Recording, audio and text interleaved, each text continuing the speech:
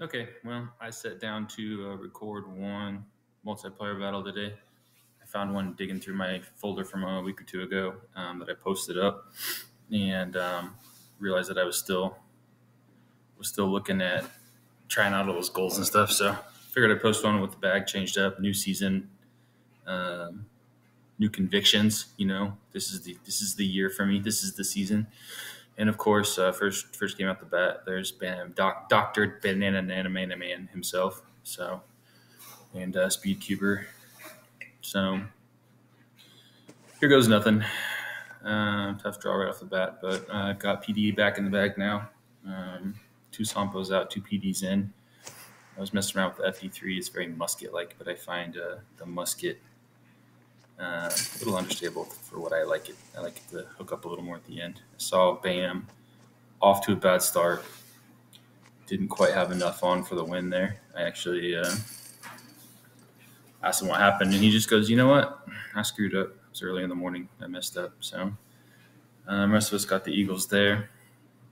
That was tough start. Got to say, I was not nervous isn't the right word, but it was a little strange going for that first one. So there's a look at the new bag. I'm sitting here thinking right now because I'm like, I don't think I have a run for this right now. So I'm not going to try to invent one on the spot during multiplayer. Just going to throw the core up in the air, take the birdie. Don't need to try to manufacture any strokes at this point. Just try to not make mistakes. So speaking of not making mistakes, I played Disc Golf Valley Pro Tour event last week and got all the bonus strokes I needed to tie for first, and was 8 over on 3 holes. So I birdied 2 of those 3, and I'm in the lead. It blows my mind. Going PD with a roll here, just not get the crazy ground play. End up getting crazy ground play in the other direction where it just sits, which I'm not going to complain about. So, I actually lost those strokes by trying to play safe. Big wins on ECC2, pushing it to the right. I tried to play safe instead of taking a more aggressive route and ended up leaving it out of bounds, and that was the beginning of the end for me. So big tail here. Be worried about a disc like the PD fading out too much with that tailwind. So Sampo is a straight shooter. Just gonna split the gap there with that one. Easy peasy. So yeah, I don't know what to think about that. I honestly think I need to just pick my moments to be aggressive, I guess, or just play aggressively. Just don't make stupid aggressive moves. Here's one with a tailwind. I don't typically like throwing the forehand with this wind. It's usually skip it up with the Sampo, and then as I let go of that, I'm like, holy crap, 3 tails straight. That's going to go so long. But it stayed in bounds, so works for me. Normally don't have problems from this range, regardless of what the wind is. I usually just make my adjustments for the wind. That one swayed offline. Swayed offline, and I waited for it to come back. When I did, hit the chains right at the same time as that other guy, scared the crap out of me. I'm like, holy cow, I thought that was going to spit out. And here we go. KO part 2. I can't not throw a roller. It took a weird hop off the ground. Mine normally, when I throw that line, it normally goes straighter, longer, but it kind of kicked right. So I was a little worried about what that was going to do, but didn't hit my normal alley, which I have a pretty high success rate on because there's not as many tree trunks to hit. And I was able to get lucky through all of those.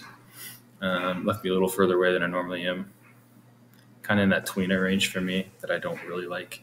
Kind of more playing a little loftier bid, but got it to go. Speaking of how beautiful is that putter, I got super lucky. I haven't done the math or anything, but like those first couple slots are so underrated on the free side on the multiplayer because you're guaranteed a rare stamp, and rare stamps are like 5% on a normal draw. So when you're talking putters, you're limiting it to just a few putter molds, and then you're guaranteed rares. I mean, that's really a good chance to draw something cool like I did. I got super lucky. It would take me years to get that stamp. So this is the hole I jacked up in the video I just posted today. I'm going to try to get rid of my forehand route. So here you see me trying a new one here. Probably a little closer to the sidewalk than I would have liked to have played it, but left me in a good spot to run it. This is a work in progress for me. I don't want to play the flexing forehand, but after that bit me so bad during that last match, I'm going to try to come up with something a little safer. Speaking of the bag changes, you'll notice all those golds are out. I do love the gold. I kept the one. I feel like I need to have one of them in there as that safety wind disc, but the Cloud Breakers came back. Those are old discs. I haven't played them in a while because I took pretty much – I went from those Cloud Breakers to turn rives, thinking that the turn rive was like a better Cloud Breaker, but it was just a little bit more understable. So I'm trying a new theory when it comes to bag building, or at least in practice. Here I'm going skip Sampo with this crazy wind. I don't want to throw anything up in the air. I'm just throwing a line drive down there and seeing how far it'll skip. I don't want to mess with anything down there, and I'm perfectly happy with this. But so yeah, my new idea, I guess it's not a new idea, but with the idea of the straight pulls being so beneficial, I really like the idea of playing different stabilities and discs.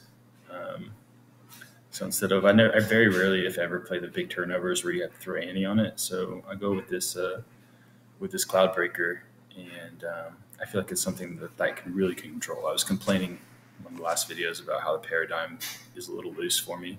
Still haven't unlocked the Enigma yet, so we'll see how that goes. But I like the idea of being able to do straight pulls with 3 or 4 different stabilities and getting different results, so I can kind of choose the disc that fits that shot. So this is for the win here. No problem. So yeah, good match for me.